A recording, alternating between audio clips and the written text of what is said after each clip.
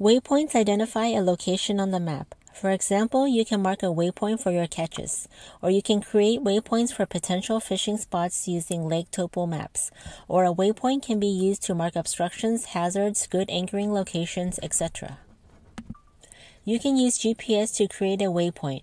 Here I am creating a waypoint at the current location. Since it's a great fishing spot, I am editing the name to Honey Hole. I am also going to update the icon to a school of fish. It's also useful for creating man overboard marker.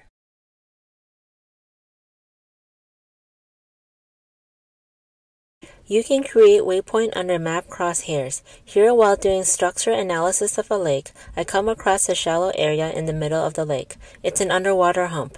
I will align the hump under the map cursor and create a waypoint. I'm also going to edit the name to underwater hump and use the default icon. You can create waypoint using latitude and longitude. When entering the latitude and longitude coordinates of a waypoint, make sure to select the correct coordinate type. It can be degrees, degree, minutes, seconds, etc. The app shows different input fields based on the coordinate type. Here I have coordinates in degrees for an area known for rip currents.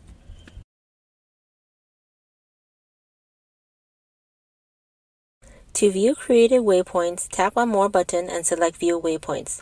You can share all waypoints as GPX files. Tap on the Info button next to a waypoint.